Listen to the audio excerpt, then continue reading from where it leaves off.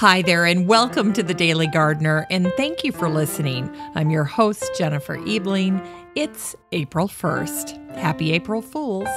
Today we celebrate the 1-year anniversary of the show and the man who wrote A Flora of the Middle East. We'll learn about the German botanist who discovered mitosis and chloroplasts. We celebrate the 93rd birthday of an English-Australian gardener who learned to garden and survived during World War II.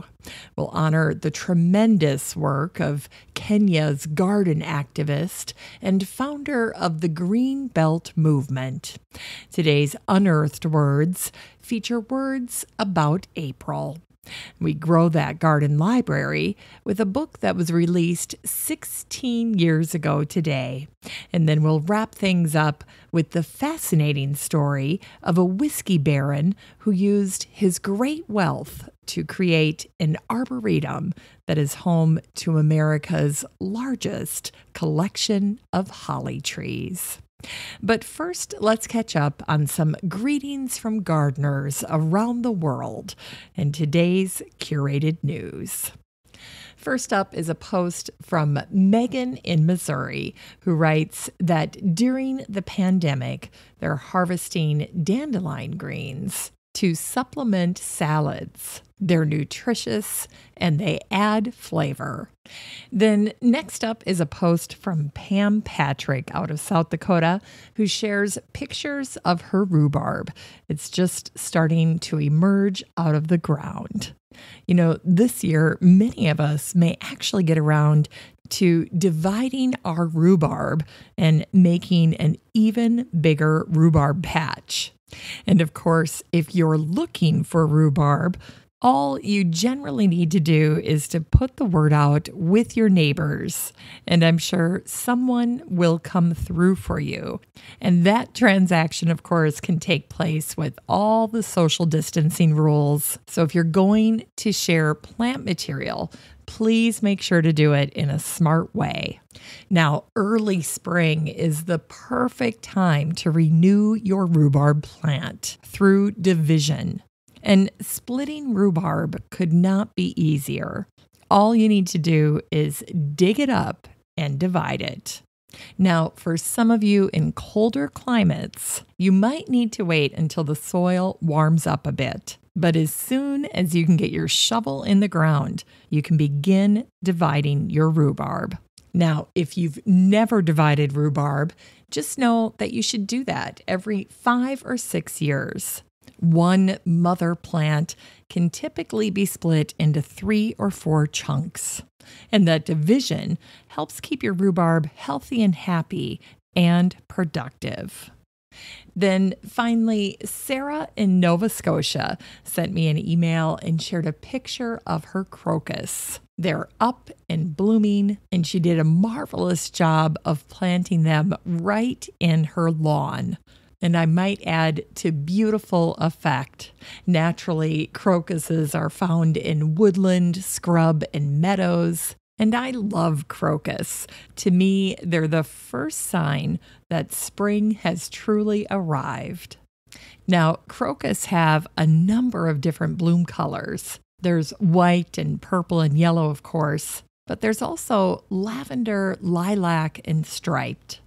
And if you're able to plant them by color, you could have a beautiful white crocus garden, or you could plant all yellow crocus and amp up the sunshine in a bed of daffodil. And here's a little fun fact about crocus. Crocus are often called the light bulb flower. Why? Because they look like little light bulbs until the petals relax and open into the cup-shaped flower. And here's one more fun fact. The name crocus refers to the color yellow. In fact, the Greek word for saffron is crocus. And in Arabic, the word saffron means yellow. Who knew? And finally, did you know that the spice saffron is obtained from the stigmas of Crocus sativus? Well, it is. This is an autumn blooming species of crocus, and you can imagine how many crocus you need to grow in order to be able to harvest enough stamens for a jar of saffron. And now that you're pondering that, just know that it takes over 4,000 dried crocus stigmas to get 1 ounce of saffron, and all of those stamens need to be harvested by hand. It's no wonder then that saffron is the most expensive spice in the world today. So, there are some interesting things about crocus you maybe didn't know. Well, it's hard to believe that the Daily Gardener podcast is already a year old. I started the show last year on April 1st, and I thought it was fitting because this month's name comes from the Latin word aperio, meaning to open or bud. So it was the perfect time to start something new. Plants outside and in are really beginning to grow now. Daisy and sweet pea are this month's birth flowers, and we'll talk about each of them in upcoming episodes this month. Now, to participate in the Gardener Greetings segment of the show, all you need to do is send me your garden pics, your stories, your birthday wishes for fellow gardeners, and so forth to Jennifer at thedailygardener.org. And just make sure that you get that little extension right. It's Jennifer at thedailygardener.org. And here's a reminder for an easy way to listen to the show while you're at home. Just ask Alexa or Google to play the Daily Gardener podcast. It's just that easy. Today's curated article is from Cleveland.com. This is an article that was shared by the Associated Press, and the title was called "In Chaotic Times, Gardening Becomes Therapy." Here's an excerpt. With everything shut down and people stuck in their homes, the itch to go outside has turned backyards into a getaway. Now, as gardeners, we already know that working with the soil is a way to connect with nature. It helps reduce anxiety, and it increases the amount of serotonin in our brains. The article shares that families are discovering that gardening gives cooped-up kids something to do. It builds their self-esteem, and it brings variety to what has suddenly become a lot of time spent together. And there's been a lot of talk around victory gardens, a practice that started during World War II. Those gardens helped protect against food shortages and boosted patriotism and morale. And this article referenced Holly Niblett from Kansas City, Kansas. She has a degree in horticultural therapy, and she has a kitchen garden that's near her back door. She grows perennial flowers and flowering trees and shrubs, and her various gardens are connected by a path that goes through an area that's been left in its natural state. Holly writes, "There are so many things about it that feed my soul. Right now, more than anything, my garden gives me hope, gives me purpose, and provides a sense of connection to something bigger than myself." And I just wanted to take a moment to remind you that under normal circumstances, I'd be telling you to put the number 811 in your phone. It's your call before you dig number, so that you can get the lines marked in your yard. But right now, those services in many communities are no longer available. They've been put on hold, which means you can't call before you dig. So right now, don't dig. especially in an area that you're unfamiliar with. If you're going to start a garden, go up. Build raised beds using boulders or wood, and spread the word with your friends and families. Since we can't call before we dig, we shouldn't dig at all. All right, that's it for today's gardening news. Now, if you'd like to check out my curated news articles or blog posts for yourself, you're in luck because I share all of them with the listener community in the free Facebook group for the show. It's called the Daily Gardener Community. So there's no need to take notes or search for links. The next time you're on Facebook, just search for the Daily Gardener Community and request to join. I'd love to meet you in the group. And another way that you can get all of this information delivered right to your email box is to head on over to the website, thedailygardener.org, and sign up for my Friday newsletter. I put all of these handy little tips together for you, and then you can share them very easily with your gardening friends and family. All right, here's today's brevities. Today is the birthday of George Edward Post, who was born on this day in 1838. Now, gardeners remember George because he wrote a flora of the Middle East. Westerners were delighted with this because for the first time, this type of flora was written in English and people could understand it. George botanized in Syria, which is where he lived most of his life. He was in Syria serving as a missionary and a doctor. In his spare time, though, he would be off collecting plants and then working on his flora. George was a man who had tremendous energy and stamina. He worked long hours, and many of his colleagues acknowledged that George accomplished more than most folks in a 24-hour period. This is probably because George had the ability to fall asleep quickly, which no doubt helped him recharge on demand. And there was one account of George's tremendous lust for life and for plant collecting that made me chuckle. Apparently, George would go off into the mountains on horseback, and the story goes that George was such a good horseman that he could collect specimens without getting off his horse.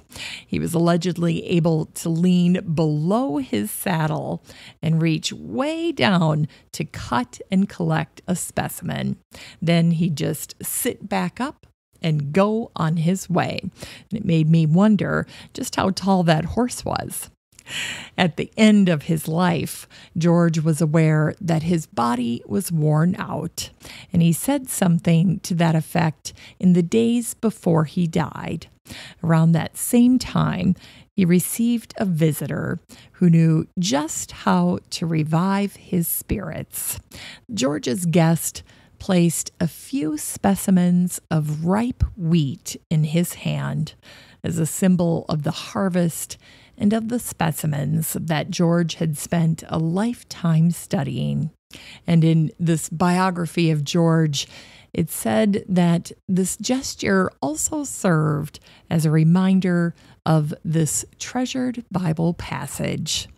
To everything there is a season, and a time to every purpose under the heaven, a time to be born and a time to die, a time to plant and a time to pluck up that which is planted.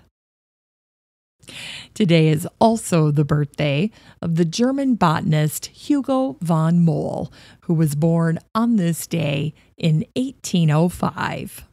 One newspaper said that von Mohl was the greatest botanist of his day. Hugo von Mohl was the very first person to propose that new cells were formed by cell division.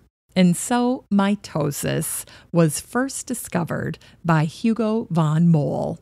And in 1837, he discovered chloroplasts, something he called Chlorophyllkerne, which is German and translates to a grain of chlorophyll. 47 years later, the Polish-German botanist Edward Strasburger shortened the term Chlorophyllkerne to chloroplast. Now, von Mohl described chloroplasts as discrete bodies within the green plant cell. And today we know that chloroplasts are the food producers of the cell. Chloroplasts are only found in plant cells, and they convert light energy from the sun into sugar. So without chloroplasts, there would be no photosynthesis. And finally, in 1846, von Mohl described the sap in plant cells as the living substance of the cell, and he also created the word protoplasm. So hats off to Hugo von Mohl. He discovered a lot about plants, and today would be his 215th birthday. Now, today is also the 93rd birthday of the English-born Australian horticulturist, conservationist, author, broadcaster, and television personality Peter Cundall, who was born on this day in 1927. A Tasmanian gardener, Peter was the friendly host of the long-running Australian TV show Gardening Australia. This show was one of the first shows committed to 100% organic practices and also gave practical advice. Peter inspired both young and old to garden. And here's a little story I love to tell about Peter. There was one episode that was epic. It's called the Lemon Tree episode. And in this episode, Peter gets a little carried away and he starts pruning this lemon tree. And essentially, when he is done pruning, this tree was little more than a stump. And so the term Cundallization became synonymous with over pruning. Gardeners had a lot of fun with that. So if that happens and you know someone who goes a little crazy when they prune, you can say that they did a great job Cundallizing that tree or shrub. Now, Peter learned to garden when he was just a little boy. His first garden was a vegetable patch, and it happened to be on top of an air raid shelter in Manchester, England, where he was born. His family was impoverished, and his dad was an abusive alcoholic. And 2 of his siblings died of malnutrition. So through all of this, the garden brought Peter stability, nourishment, and reprieve. Of that time, Peter recalls, quote, lying in bed in the morning, waiting for it to be light so I could go out and get going in my garden. And he said, I used to think there was some gas given out by the soil that produced happiness.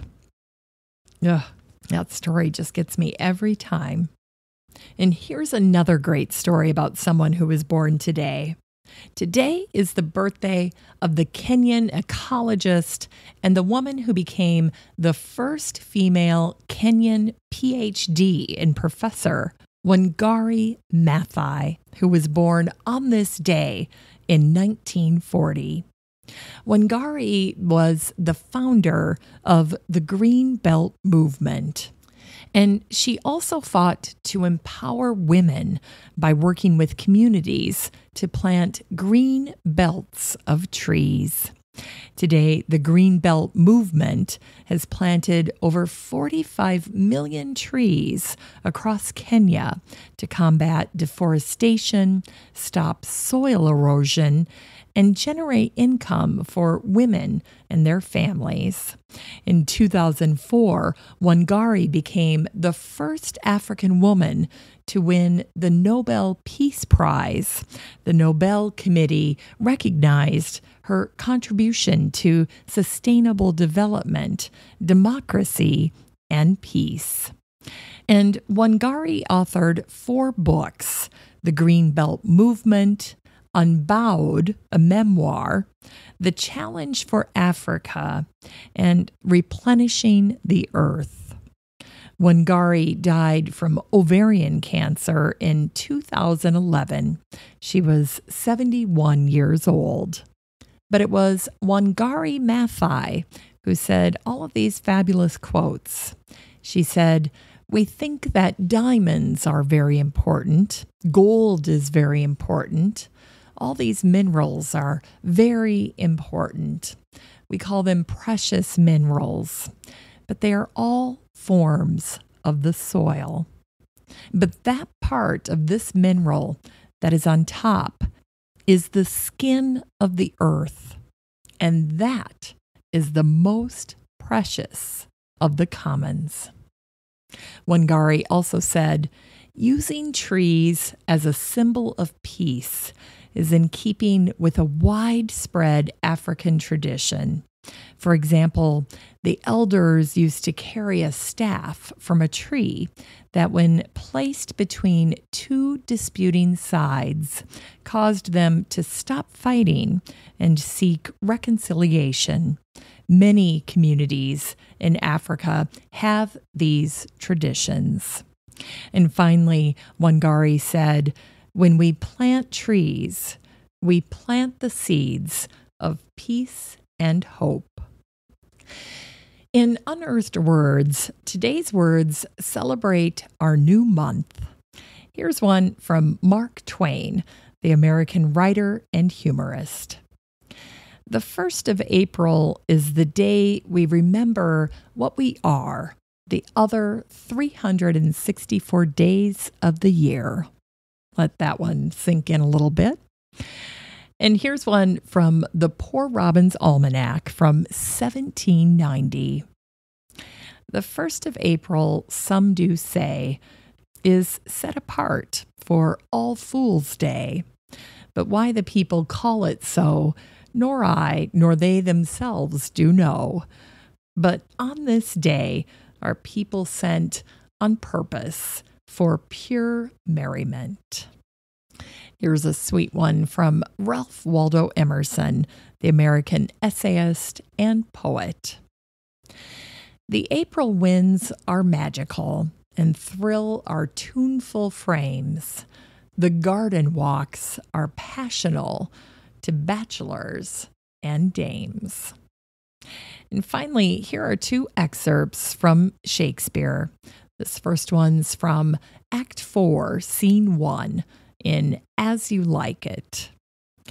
"Men are April when they woo, December when they wed. Maids are May when they are maids, but the sky changes when they are wives." And finally, here's this one from Romeo and Juliet, Act 1, Scene 2. "Well-apparelled April on the heel of limping winter treads." It's time to grow that garden library with today's book, On the Wild Side, by Keith Wiley. It's hard to believe that this book was published on this day already 16 years ago in 2004. The subtitle to this book is Experiments in the New Naturalism. Way back in the early 2000s, Keith created his own wild garden after being inspired by rural England. He also discovered an entire world of influence as he studied New England roadsides, the Colorado Rockies, the alpine meadows of Switzerland, and the South African savannas. In this book, Keith strives to capture, quote, only the spirit of wild plantings and never attempt to replicate exactly any landscape or combination of plants. So he is not a fan of plant by number. Instead, Keith has learned to focus on form, color, and placement of plants. His attention to detail is what makes his approach work so well. Keith was an early advocate of grouping plants into plant communities, and he loves it when plants self-seed, especially when they create beauty in unanticipated ways. Keith's book shares many of his favorite plants and plant groupings. He offers tons of advice and ideas for gardens. In this book, he's hoping to inspire us to get creative, quote, freeing your own creative inner spirit from the straitjacket of horticultural tradition. Love that quote. Today, you can get a used copy of On the Wild Side by Keith Wiley and support the show using the Amazon link in today's show notes for under $8. Finally, here's something sweet to revive the little botanic spark in your heart. Today is the anniversary of the death of the American businessman Isaac Wolf Bernheim, who died on this day in 1945. In Kentucky, Bernheim made a fortune selling and distilling whiskey, and in turn, he used some of his wealth to create the Bernheim Arboretum and Research Forest. In 1931, the Frederick Law Olmsted firm was asked by Bernstein to design the park. They created roadways, paths, and natural areas. They planted trees and turned the farmland back into meadows, lawns, and forest. Sparing no expense, Bernheim provided the capital to add lakes and rivers and ponds for an enlivening effect. 19 years later, in 1950, the Bernheim Forest officially opened, and it was ultimately given to the people of Kentucky in a trust. Bernheim is the largest privately owned natural area in Kentucky. Today, the Arboretum's holly collection is among the best in North America, with more than 700 specimens representing over 350 individual species and cultivars. The author Emily Bronte once wrote about holly. She said, "Love is like the wild rosebriar. Friendship is like the holly tree. The holly is dark when the rosebriar blooms, but which will bloom most constantly?" A little nod to friendship. Bernheim's holly collection features 176 American holly, 44 Japanese holly, and over 50 deciduous hollies. There's 19 cultivars of inkberry, which is also a type of holly, and there are many specialty hybrids. The Arboretum is also home to maples, crabapples, conifers, including dwarf conifers, oaks, buckeyes, ginkgos, ornamental pears, and dogwoods. There's a sun and shade trail, a quiet garden, and a garden pavilion. And in 1994, the state of Kentucky made Bernheim the state's official arboretum. Isaac Bernheim was a true visionary, and he wrote that nothing is static in this world. He appreciated that the world was constantly going through continuous change, and so he believed that people needed to anchor themselves and spend time connecting with nature. In August of 1939, Bernheim set up some conditions for his forest and arboretum. In a letter to the trustees, he proposed the following rules for his forest. He said there should be no discussion of religion or politics, no trading or trafficking, no distinction between rich and poor, white or colored. He said, "My vision embraces an edifice beautiful in design. It may be made of marble or of native stone, but within it there will be an art gallery, and there will be busts in bronze of men and women whose names have risen to places of distinctive honor in Kentucky. A museum of natural history containing specimens of every animal of this hemisphere will be built. And there will be a tall steel pole that will float the American flag, and children will be told the story of liberty."